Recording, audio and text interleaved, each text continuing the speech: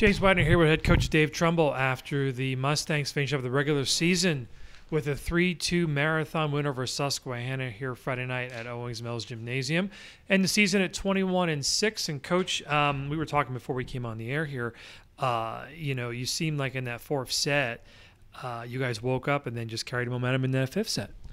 Well, they passed us pretty well all night, and I knew we were running out of subs. Right. But I made the decision to go with Nicolette Fustel in that situation and hoping she would get hot serving, and she did. She got like 6 straight points. They burned a couple timeouts. We got back in the game. Then we ended up winning 31-29, with one of our setters having to play defense and the other one having to play front row, which we've never done all season long. But they kept their composure, and a lot of kids stepped up big. And Kylie Delorier, in that fifth set, finally all those ones they kept digging finally dropped because she was frustrated because she had great swings all night, but they kept digging them. Yeah. And so she got red hot, so that really helped. And coming in, people looking at Susquehanna being 9-17, but you and I have talked about it all week, is that Susquehanna goes out and plays the toughest competition.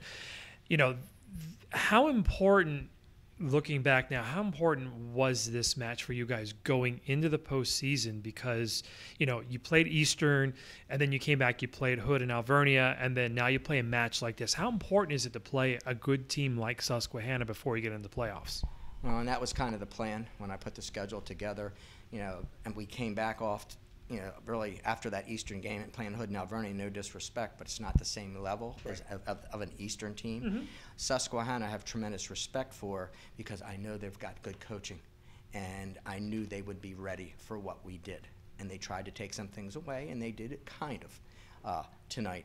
And so for us, the fact that we lost a 5-set match, we were 1-3 in 5-set matches, so now we're 2-3, and it's the one right before the semifinals against Messiah. It would have been excruciating loss, but it turned out to be a jubilant win and really helps galvanize our team going into the playoffs. And let's talk about this. So Wednesday night, you're hosting Messiah. You beat Messiah 3-1 up there earlier in the year. Obviously, when you play a team the second time through, they kind of know what you're planning. What can we expect after Wednesday's match with Messiah?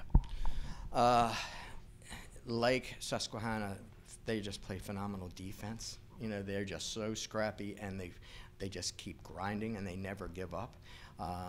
So we know their players really well, and they know us really well. Yep. So whoever's going to step up and have a big night tonight, very happy that it's home on our court.